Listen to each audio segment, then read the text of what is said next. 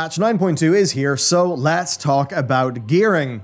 It's something that's actually a bit different this time round. We've got no frustrating systems like domination shards. I mean, hell, instead of that, tier gear is back, and with a little layer of bad luck protection as well that we didn't have before, so good news.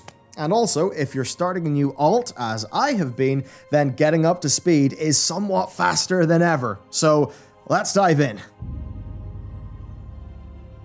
Your main catch-up gear is the item level 226 tokens available from the vendor in Haven that cost 500 anima each. Of course, also remember, you can send anima from your main to your alt. You just have to go to the NPC by the Flight Master in Oribos.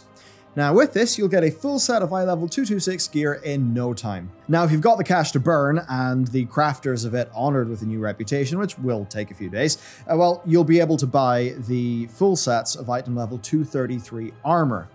This, of course, will get your alt up to speed in absolutely no time, so that's great. Plus, there are some special new effects via the optional reagents. So these are going to be things like extra drops from mobs, increased flash duration, avoidance, AoE, move speed, and others. So that's pretty great. Now, crafters are also able to make that same crafted gear at item level 262, but you'll only be able to equip one bit at that high of an item level. So that does mean that even the mid to high-end players will be rocking some of this crafted gear, which of course means one of those buffs. Now, also, if you hit friendly with the Enlightened faction, which will happen very quickly, then you'll be able to unlock an item, and this item will unlock every conduit on your character, and it will set them to item level 226. Hit Revered, and it's the same, but eye level 239. And with that done, the easy catch-up done, it's time to talk about the more proper zone gearing of Zereth Mortis.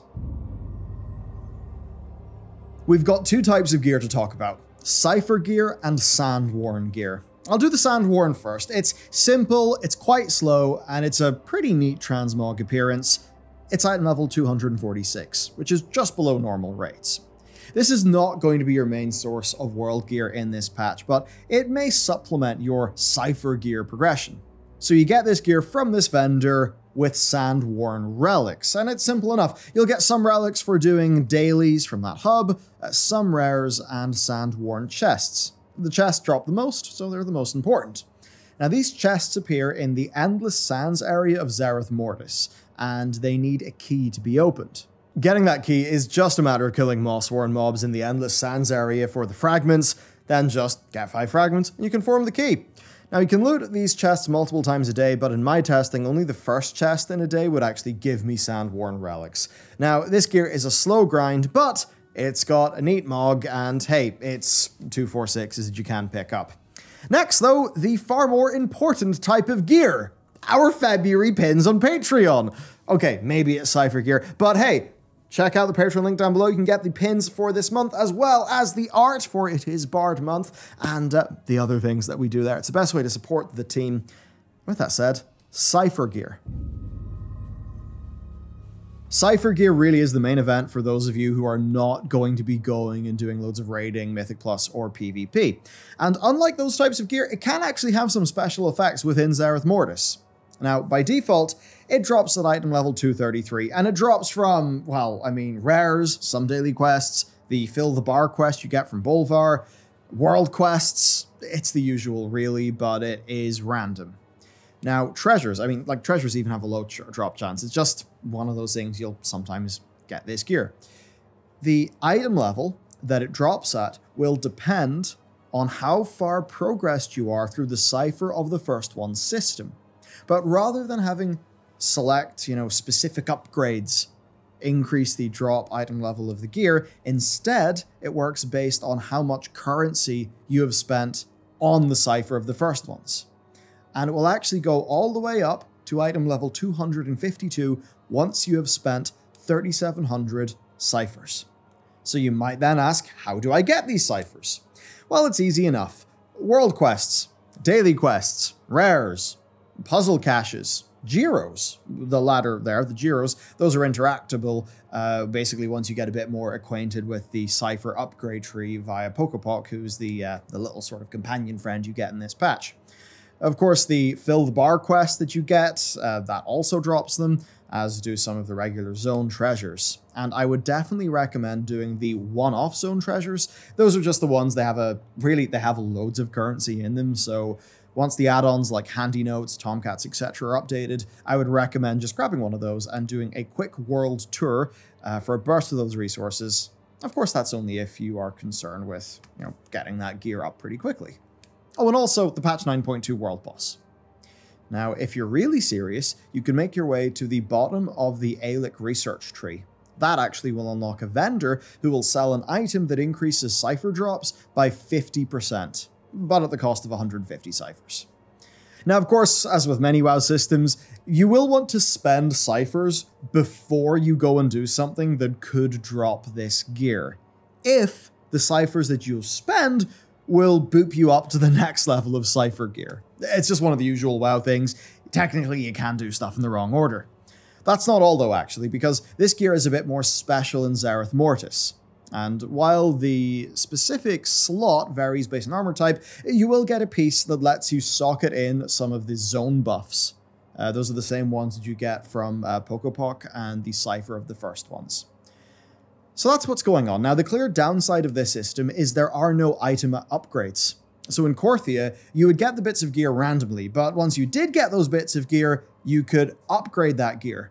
So eventually you'd sort of build up a set as the weeks would go on. In Zereth Mortis, there are no upgrades. It's just always a random drop from doing that content, but of course you increase the item level that the gear drops at by progressing through the cipher of the first ones by spending those ciphers. Overall then, this does reduce the feeling of building and upgrading a set over time. I think it's a pretty major usability downgrade. I'm not sure why they didn't give us a way to upgrade a bit of gear, right? Because certainly people are going to get frustrated that maybe, they have a few slots and they are just not dropping. They're just not spawning from the world quest. So it's a bit of an odd usability downgrade from the previous patch, to be honest, even though this gear does have a few cool upsides in that it confers those zone benefits. I mean, a full set of eye level 252 stuff, with the zone buffs, like you'll feel pretty powerful in Zereth Mortis without having to touch raid or, any of the other content. Next, we've got tier, legendaries, and cosmic flux, which is the currency they both share. Flux is used for both crafting the new rank 7 legendaries and then also converting Season 3 Shadowlands gear into tier gear. But neither of these things are going to be available from day one. Clearly, here at Blizzard don't want this being something that you just sort of turbo do for super early progress. Now, the downside is that Mythic Plus players will have to wait a little bit because without this system, well, the Great Vault is going to be their only source of tier gear. Now, this currency, Cosmic Flux, drops from everything. Mythic Plus, PvP, raid boss kills, Torghast, Zereth Mortis world content. You will get plenty of Cosmic Flux just from playing the game, in my experience. Now, the first way to spend this is your rank 7 legendary, which will be item level 291. Of course, do try to craft your legendaries, in a different slot to the tier set slots. Now, the crafting pattern for the rank 7 base items, that's unlocked at Honored with the Enlightened and completion of Chapter 5 of the campaign, meaning it's going to be unlocking on week 3. Now, the rank 7 Lego costs 2,000 Cosmic Flux. There's no extra Soul Ash or Cinders needed for that rank, so a 6 to 7 upgrade, that will only cost you the Cosmic Flux. Now, as well, if you're going to be recrafting, let's just say you're going to move something from hands to ring, do be sure to use the legendary recycling that was added in patch 9.1.5 on the Rune Carver. Next, there's double legendaries, which honestly are very simple. The campaign is going to give you a item level 265 legendary waste with the Covenant effect. Now, it drops from chapter 7 of the campaign, which will be on week 5 of the patch. Now, if you would like to put the new double legendary power on any slot, then you'll need to unlock the Memory of Unity. This requires revered reputation with the Enlightened faction. But the good news is that the way that this is paced is that if you do all of your dailies and your weeklies, then you will have it unlocked by the time the belt comes out without the need for farming rare mobs like people often really felt they had to do in Korthia. Then the final use for Cosmic Flux is crafting tier gear using the new Creation Catalyst, which unlocks in week 8 of this patch. It works simply. You just combine a piece of Season 3 gear with some Cosmic Flux, and you will get a piece of tier gear that will inherit all of the attributes of the bit of gear that you put in, such as sockets, Mythic Plus upgradability, PvP upgradability, the PvP item level mechanics, and tertiary stats, but it will have fixed secondary stats. Now, this system is actually throttled through energy. So at the start, you can only really do one piece at a time, and you'll regain the energy over the days. And the reason why they've done this is different to, say, the conduits. Basically, they don't want people feeling like they have to turbo farm Cosmic Flux just to get tier. Right? So the way that it works then is on your main, you'll be able to use this system kind of sparingly. But if you're starting a new alt way after week 8, you know, maybe weeks after the catalyst unlocks, then because of the way the energy system works, you'll actually be able to craft loads of tier from the get-go.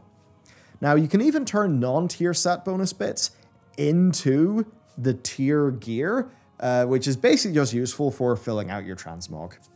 Now, while the raid is still, of course, going to be the fastest way to get tier gear, especially in the first, weeks of this patch, this system does provide bad luck protection, and it does open up tier gear a bit more to Mythic Plus and PvP players. I mean, it would need to, otherwise they would just be relying on the Great Vault for tier gear, and that would be a big RNG fiesta. And then the nice thing as well is you probably won't need to turbo farm a whole bunch of Cosmic Flux because you'll just get it from the high-level content you're doing anyway. PvP gearing then. So, Honor Gear starts off at eye level 203/239 when in PvP, and it goes right up to 242/259 in PvP. Now, previously, this pretty neat Honor Gear was made basically irrelevant because of the time gating behind Renown, but the good news is that if you're already above Renown level 59, you'll just be able to max out this upgrade in day 1 by just farming Honor, so that's really good. You know what it's like with the Honor Gear, how it was in the past, so this is better. Now, Conquest Gear is back, works the same way. It is a little bit more granular in its brackets, though, so you'll be able to upgrade a bit more often, and it ranges from, of course, a base of 249 in normal sort of content, 262 in PvP content, all the way up to 275 normal, 285 in PvP.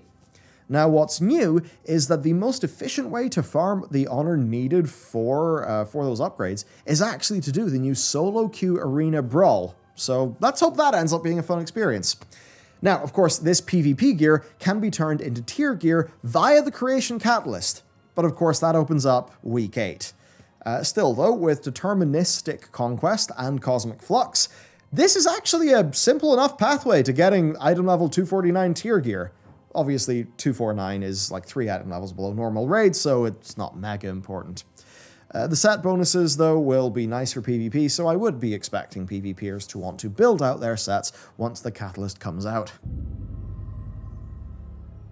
There's not a lot to say for Mythic Plus. It is much the same as last time. During week 1, we are going to still have Season 2 loot and the Season 2 affix.